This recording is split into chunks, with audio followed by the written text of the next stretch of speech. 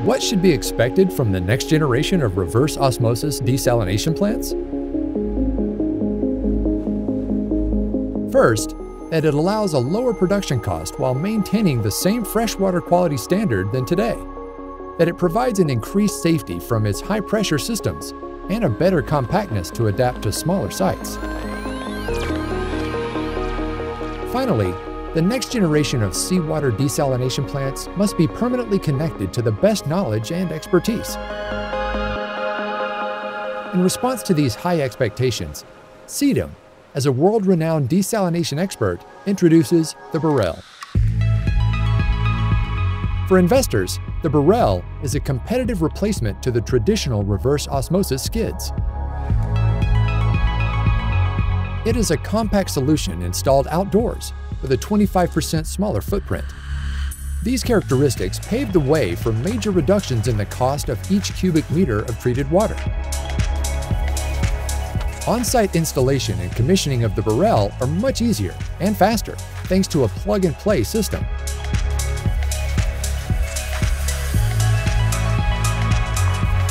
The Barrel also provides improvement in terms of operation and maintenance. Corrosion is no longer an issue, making reverse osmosis plants more robust. Safety is increased as no personnel is required to work in the vicinity of high-pressure vessels.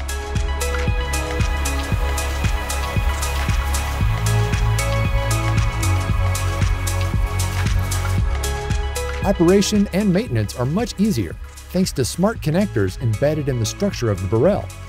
With this, reverse osmosis desalination joins the digital era.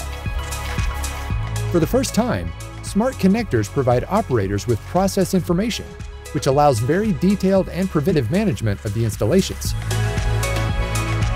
A remote monitoring system provides detailed information on each membrane. The origin of any operating problem is identified at a glance. Predictive maintenance through algorithmic calculations can thus be initiated. With the Barrel, substantial CAPEX and OPEX savings are made. With the Barrel, lifespan of the membranes is increased. With the Barrel, desalination of seawater or brackish water becomes safer and easier.